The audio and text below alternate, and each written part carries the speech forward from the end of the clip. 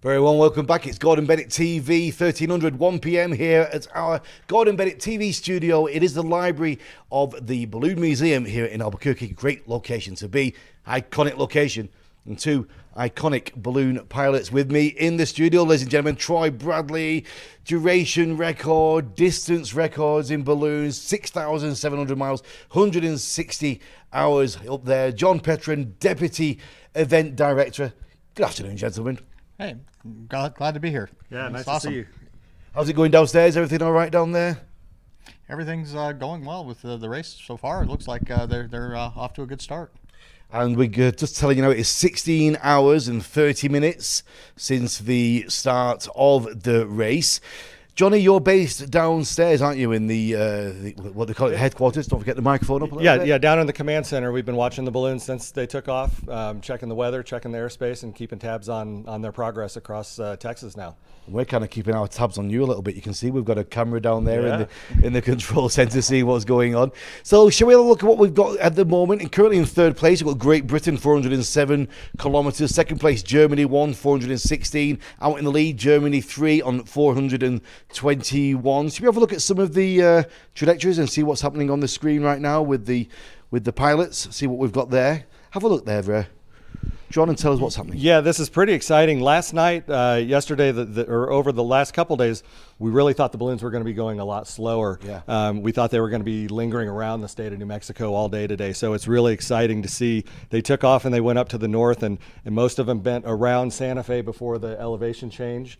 A few of them had to go a little higher than planned. You can see the ones that were closer to Santa Fe, their altitudes were much higher. So the strategy I think a lot of the teams wanted was to stay as low as you could and get through there, and then they really caught some nice speed all the way across through Tucumcari all the way into Texas. So I'm guessing that all of the teams are smiling right now with the speed that they're flying. What do you think, Troy? What's your thoughts on what happened overnight? That's a very typical flow out of Albuquerque, actually.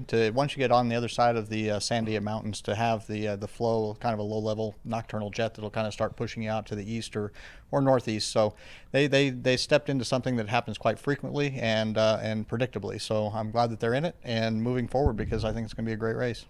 We've got loads of great content coming to you today. We've got videos from the baskets from many of the teams. Let's catch up with Germany 2. So, and this is the outcome of the breakfast. Looking great. I think the horseradish will kick our whatever noses. Beautiful scenery, but the sun's already roasting us, so we got our sun protection tent. Time for breakfast. Good breakfast there in the basket. What's your breakfast of choice, gentlemen, when you're flying? I was bagels. I like bagels, cream cheese, granola bars, pretty basic stuff. What you always want to do is make sure that you take something that you know you're going to eat. That's just to keep the calories and staying hydrated is really important. Like they said, it's so hot up there. Once you get there, you're just roasting in the sun. So you definitely want to stay well hydrated and have food that you like to eat, because you got plenty of time. Is there a standard amount of water the teams are taking, John, or is it up to themselves? Up to themselves. We require them to carry a certain amount of water as ballast in case they're flying over populated areas, or anytime we wouldn't want to ballast sand out. But some teams keep that separate, but there's no reason not to have too much water on board. Any thoughts from the launch last night? It seemed to go quite smooth. Man, once we got everybody inflated and the winds calmed down a little bit, we were really excited about how all the teams were just spectacular working with us. We got them lined up. The wind shifted a little bit, and we launched a little bit more off to the west. But we got 16 balloons in less than an hour. Is pretty incredible, and we weren't rushing. It was everybody got their national anthem and their time on the stage, and I think it was pretty magical. Some of the teams seem to be moving around quite a bit on the podium there. Some of them were quite steady, and some of them had a lot of work going on. Yeah, there was a little bit of wind that kicked in, but very manageable. So when you get a balloon up on the stage that light, you don't have any extra sand holding you down. So one person takes their hand off, and it adjusts the weight a little bit. So, but everybody handled it very professionally, and they were all very, very smooth, pretty launches. Well, let's check in with our next video. We've got USA 1 for you. Let's have a look. Here we are, part of the Coupe Aéronautique Gordon Bennett. Hello from the basket of USA 1. Good morning. Good morning. Here we are, part of the Coupe Aéronautique Gordon Bennett. Started in 1906. It is steeped in such rich traditions. We're so excited to be here. This is amazing. Part of the excitement for me is carrying on the traditions of some of the older balloonists that always ate well in their baskets, and so we like to do the same. And we're enjoying a breakfast of smoked salmon, some cheese, crackers, bananas, and Brenda, maybe something you had to drink? Oh my God, I had my very first cup of hot coffee in a gas balloon in over 20 flights. I've never had hot coffee in a gas balloon and was so excited. I think Noah had to take pictures because he was even excited for me. Very excited for you. There's nothing better than being able to have your hands around a hot cup of coffee and then to drink a delicious hot cup of coffee. I said, okay, I'm ready to go for another 5 days. I'm good. Absolutely. So, bon voyage.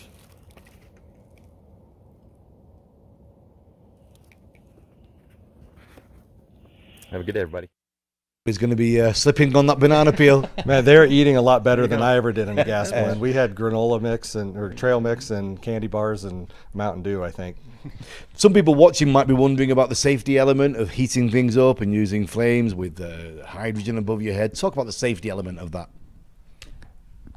So with the hydrogen, the gas is staying up. It's lighter than air, obviously, so it's staying above your head. And unless you have the proper air-gas mixture, it is not flammable, and you're down below it where you're not having anything that's going to be ignited. And so it's a very safe thing to be doing that. You know, with hydrogen, unfortunately, so many people remember the Hindenburg. That seems to be their only point of reference to flying hydrogen, and we've done it for 100 years since that it's flown quite well and safely. So the fabrics are built for this.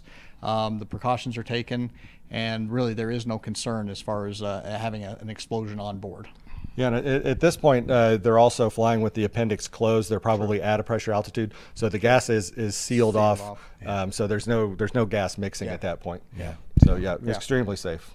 All right, let's have a look at some content now from the team from Spain. Spain 1. Hello, this is Angel. My name is Anulfo. We are Team Spain 1, competing in the Gordon Bennett race starting from Albuquerque this year. And I'm going to show you around a little bit of where we are.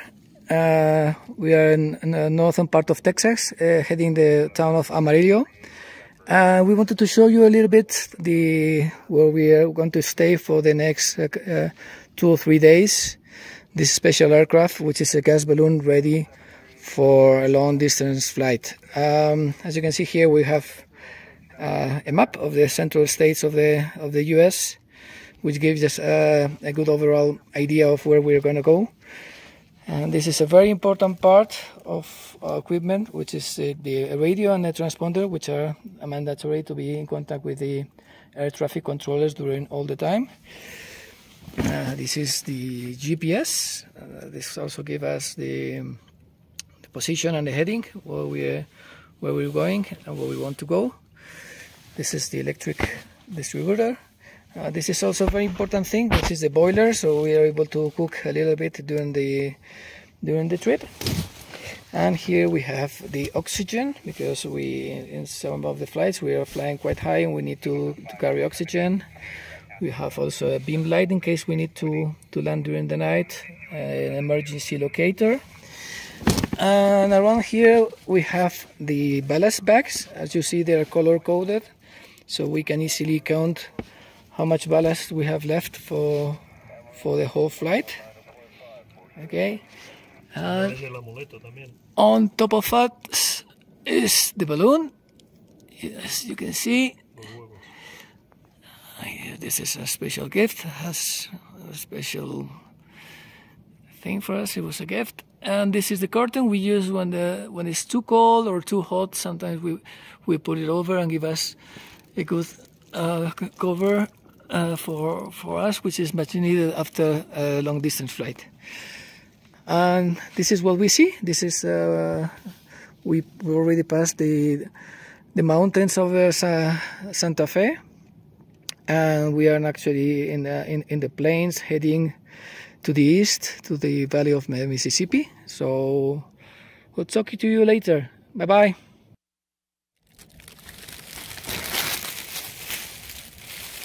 Hello. Hello. Hi there. Here we are over Texas with a very strong sun. We had to put this cover in our simple spacecraft to avoid to be burned by this sun. And it's even worse than in our Spanish beaches. See you soon. Bye.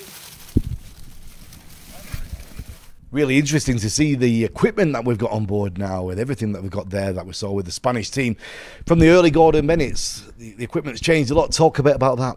Oh, it's changed tremendously. We have the ability to communicate and to be tracked and in real time.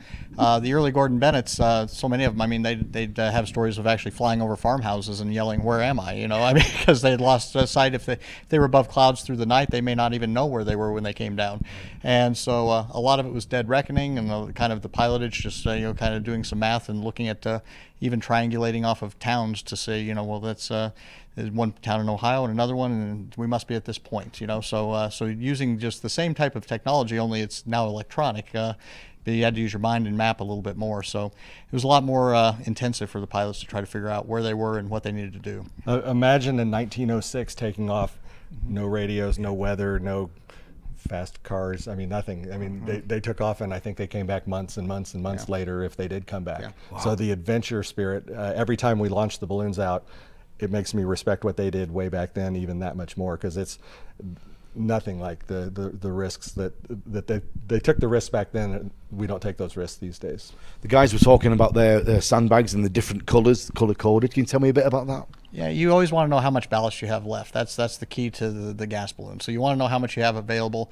If you have all one color, it's sometimes you can get lost. You know, as you get through the flight, you start to get a little bit delusional, and you know the sleep deprivation, and so you want to be able to make an easy count of something. So the bags weigh the same. It's just a matter of how many do you still have left, and then they can do the calculations as to can they make it through that third night or whatever they're looking for, or can they go to altitude and still have ballast left for landing. So a lot of mental calculations are going on in their head, and they want to make it as easy as possible to have that identifiable as to what they have left.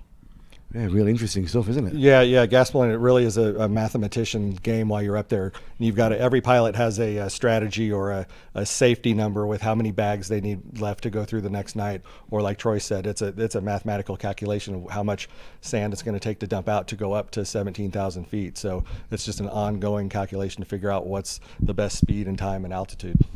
Well, let's check in with the team from my hometowns of Great Britain. Oh, do you think it took Good it? morning. Oh, we see. Yeah. Here we are. Yes. Up in the balloon. We've just fitted a nice sunshade to keep us in the shade. It's doing the job. Nice and cool. And we're going to Amarillo. Yeah. You know the way, don't you? As everybody does. And yeah, so we're just cruising along. We got a nice little bit of speed. We had a good night. Yeah. Lots of sleep. Not. Yeah, used a little bit of sand, but Yes. that was to be expected. And we'll just see how today pans out. But it's looking really nice. And we've got quite a nice speed direction. And we'll just see how the day goes. Yeah. Basically. Keep you updated. Yeah. So. It's really interesting stuff. I know the space agencies put a lot of effort and work into putting people together for long durations. You know, how does it affect you psychologically? I mean, some of the durations that you've done, Troy, I mean, you're with another person in that closed environment. How does it work? You have to find somebody that you're going to get along with, definitely. You know, most of the personalities of the pilots are going to be type A, and so they're going to want their way, and the other guys are going to want their way. But you discuss all these things in advance, and you really try to work as a team, go through all the what ifs and scenarios that you possibly can before you ever get in the air, because you really need to be on the same page once it comes to that point. And you've got a whole team. It's not just the pilots on board. You're going to have a meteorological support team, and you have your ground crew, and so there's a whole host of people that are involved. And so really you have to make sure the team is a team. And the best way to do that is the advanced preparation, making sure that and most of these people have known each other for years and know that they can get along in that confined space. But it is a tight space, and you get to know each other very well.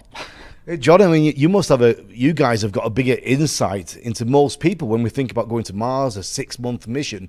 You've got an idea what it's going to be like to be confined like that. Yeah, 62 hours is as long as I've ever been in a gas balloon, and you do need to select your co-pilot or your pilot very carefully and make sure it's somebody you want to spend that much time with. I don't know if I could spend 160 hours in a balloon with Troy. Could be problematic. Yeah, really. Well, you're doing all right with these 20 minutes we're here. There you go. This is enough. We're done. Let's check in with the team from Switzerland and Swiss One. Hey, good morning. Good morning. This is René. And this is Balthasar. We are the crew of Switzerland One, hanging on at 9,800 feet, just on top of a beautiful landscape somewhere, just crossed the Route 66 and Santa Rosa Highway. And yeah, we wanted to quickly give you an update on our last night. Exciting times, to be frank. Until Santa Fe, everything went well, and then obviously the field split in two.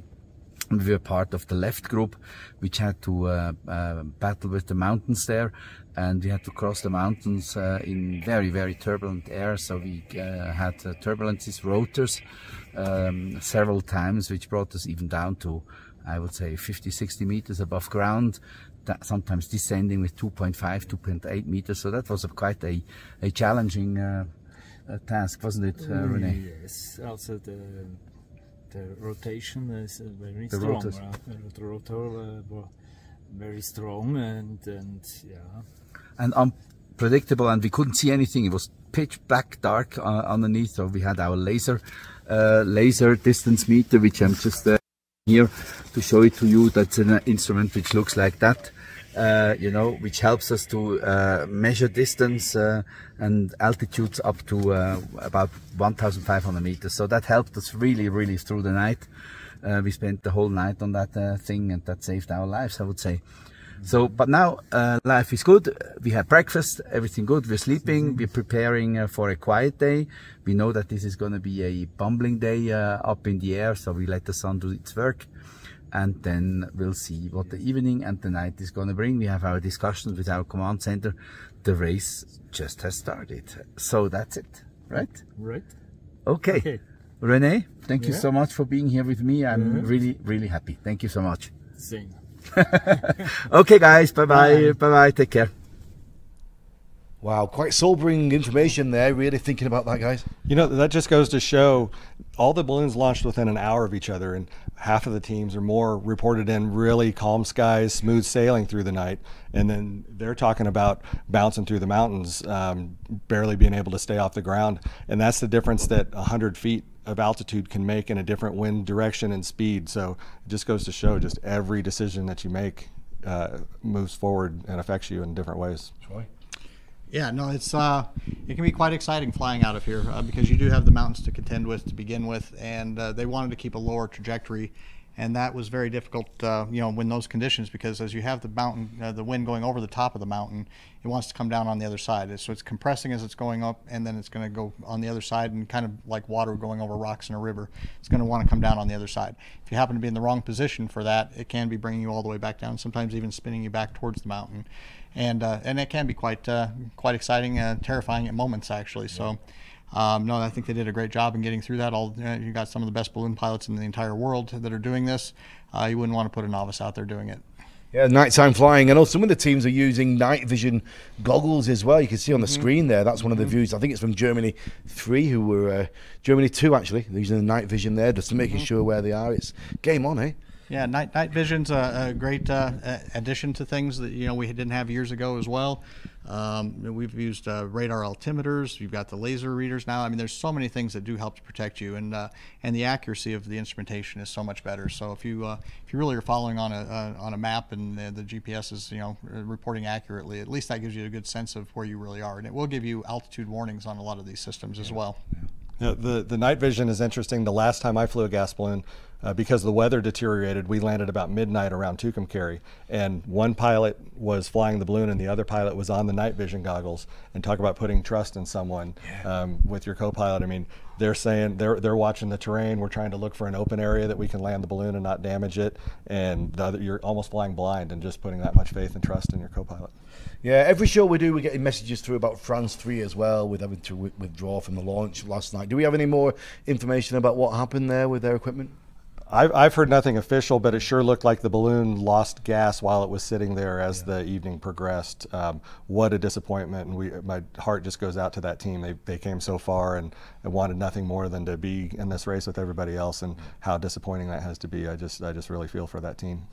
Keep your interactions coming. We do like getting your comments, even if you're outside of the show and you're watching this a little bit later. We do read all the comments and try and reply to them and try and answer them later on in the show as well. And don't forget to subscribe to the YouTube channel to keep up to date with all the action. You can follow all the tracking as this race progresses and continues. It gets exciting now, Troy. Oh, it gets very exciting. No, it's a long horse race, and so anybody that's in the pack has the chance to win. It doesn't mean where you're at this point. It will change multiple times, I'm assure you. And tell me about in the command center, what's happening now? Are you just monitoring the situation, or tell me what's going on? We're trying to check in with the teams. They are watching the airspace. They're watching the direction they're going. I think there are some airspace issues coming up into Texas. There's definitely some Air Force Base and restricted areas that the teams are looking at well ahead of time in case they need to try to maneuver up or down to maneuver around, because there are certain parts of the airspace that you can't fly the gas balloon, and unfortunately if you flew up to, you'd have to land before you got in, or it's big trouble. So it's trying to stay ahead of that. They're alerting Dallas if balloons are coming towards Dallas. They're talking to the airports and the control centers, trying to just give a heads up that balloons and traffic are coming your way. And then if they're there as a resource, if a chase crew has a vehicle breakdown or needs battery jump. So they're doing everything for the teams, or as much as the teams need. Well, good friends of the show, Germany won. Lots of content coming down the line from them. Let's check in and see what they've been up to. Hello world, hello balloon fans. So it's now 10:30 local time. We are quite stable, flying in low altitude, getting some speed, moving east, all is good. We are in Texas, here's the airfield Bender, and there's 2 miles behind. And yeah, it's very stable, not too high. It is warm a little bit. The temperature in this moment is 30 degrees in the basket. All right, breakfast time. Our sun cover is installed to avoid us from the heating. So and now we put out some food. Hello again from Germany 1, and I want to show you and answer you one question. So what happened when we need to go to toilet? And as you can see over here is our bucket with toilet paper in. And the other thing is we save our pee, because now the sun is heating up and we don't need to throw ballast. We will keep it for the night cooling. So that's right. That's good to know for previous Gordon Bennett pilots. Okay. Bye bye. Bye bye.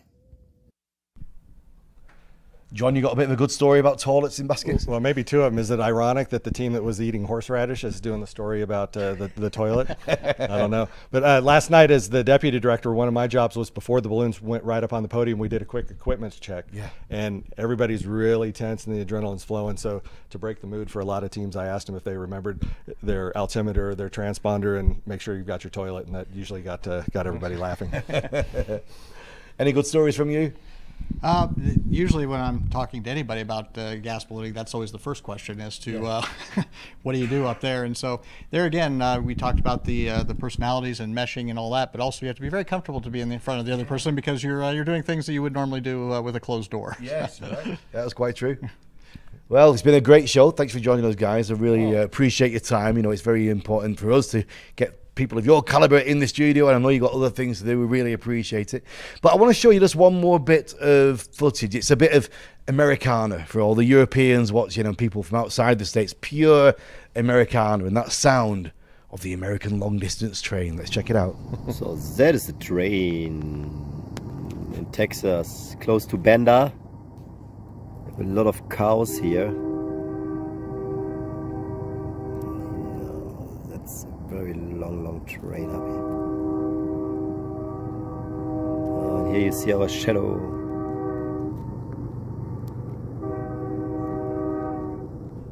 Great stuff. Great stuff. Thanks for joining us. Hey, thanks for being here. We appreciate John, what you guys do. Troy, Appreciate it it's a very pleasure. much. We'll see you back here with the further updates of what's been happening this afternoon with our evening show at 8 p.m. We'll see you then.